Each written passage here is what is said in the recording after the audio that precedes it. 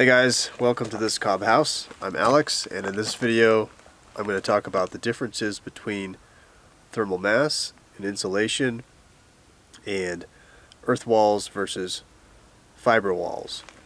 So for example, we have two main types of materials. We have an earthen material such as cob, and we have a fiber material such as straw.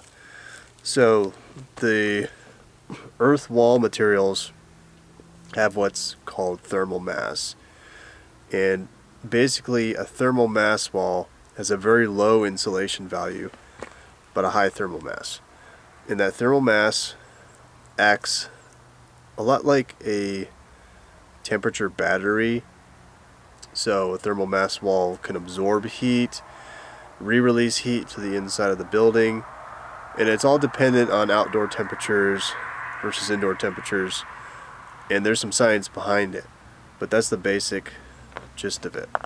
Whereas a fiber-based wall, such as a straw bale wall or a straw clay wall, these are high insulation, low thermal mass, and so they have a high insulation value, meaning they're basically going to trap whatever temperature you inject into the building, and it's going to keep that temperature held inside a lot better than if you had a low insulation and no thermal mass. So that's the main difference between earthen walls and fiber or straw based walls. So they work differently. Now with earth walls we have things such as cob, like this small example here. We have adobe blocks, which is basically the same material, just built into brick form. And then we have rammed earth.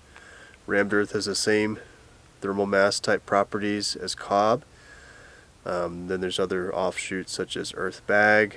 Basically any wall material that's composed of soil is going to have that high thermal mass. And then straw, we have a couple different fiber examples or options. So this is your typical kind of a wheat straw. The wheat straw is good. It's has a high tensile strength. It's widely available throughout most of the U.S. It's pretty cheap overall in comparison. Then if you want to look for some more high-end fiber materials, one thing that works really well is the hemp shiv. The hemp shiv is ground up, I believe it's like the stalks of the hemp plants, and these make for really good insulation. So you can mix that hemp shiv with either a mud slip or a lime binder, and you're basically going to create the material necessary for a fiber insulated wall, such as hempcrete or something very similar to straw clay.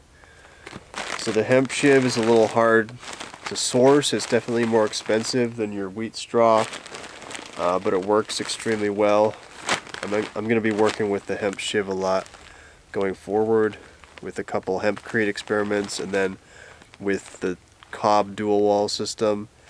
The exterior layer for the dual wall will be made of hemp shiv and mud binder. And then we have other fibers. This is a hemp fiber. This is more the long strand version, and this stuff is really stringy, which is interesting. It's a lot more stringy than your wheat straw would be. It's a lot more fine as well. But this, I haven't used this yet for anything, but I think it would work well for cob or anything that really needs that fibrous material.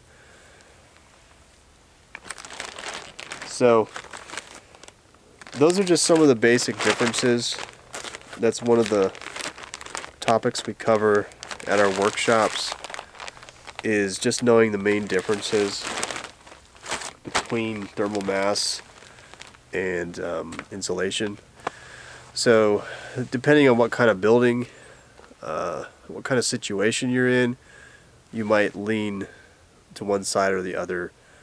Some situations need more thermal mass, some situations need more insulation. Like for example, this building here, this is a straw clay building. This is just your regular wheat straw mixed with a mud slip and then compacted into the wall forms.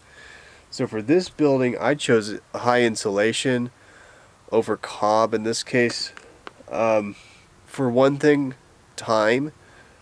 Building with fiber insulation typically is a lot faster, and so in this case I needed to get a building up as fast as I could, so I chose a straw clay. That was one of the main reasons.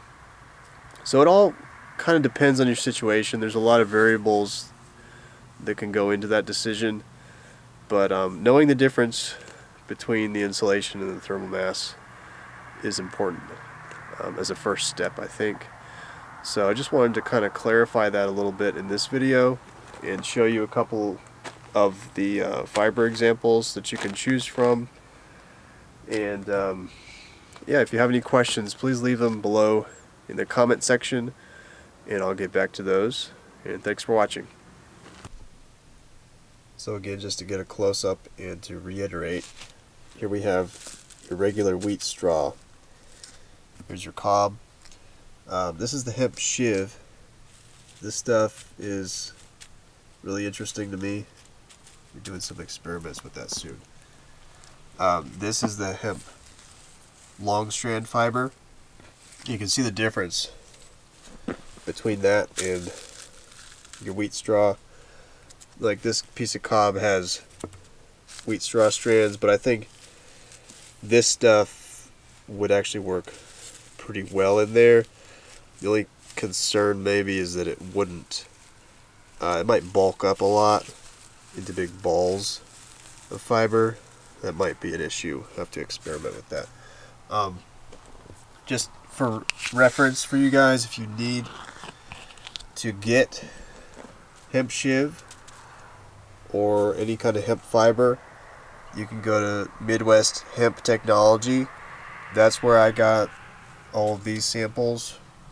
They're very helpful. You can go on their website and email them, and they'll get you hooked up.